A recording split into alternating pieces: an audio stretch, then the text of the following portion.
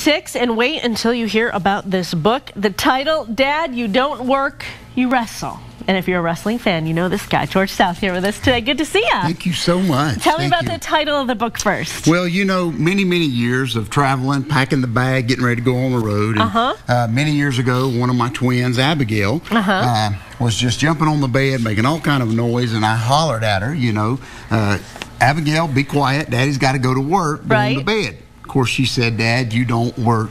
You wrestle. So I've got to give her credit for that. That's great. She did that. And what a great picture on the front. I love that. Thank you. Talk always got my mouth open. Always yelling. Hey, we know you. Yeah, that's right. Yeah, thank you so much. Talk about that picture. When you look at that picture, what does that make you think of? Well, that was one of our very special nights. We brought a bunch of the old NWA Mid-Atlantic legends together for one huge show in Spartanburg, and that was a picture taken that night.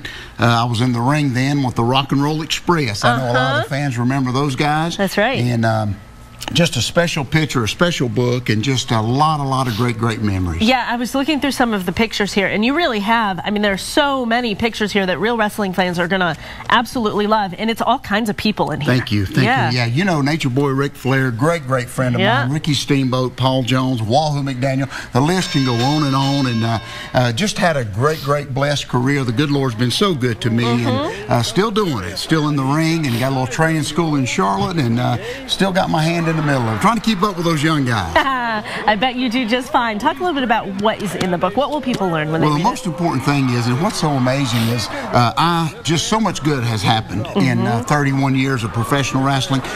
Met all of my heroes and got to hang out with them, and that's in there. It's just a lot of happiness, a lot of great stories, a lot of stuff on the kids, and just trying to, you know, be a pro athlete, pro wrestler, and raise kids. A lot of people think that we're not normal.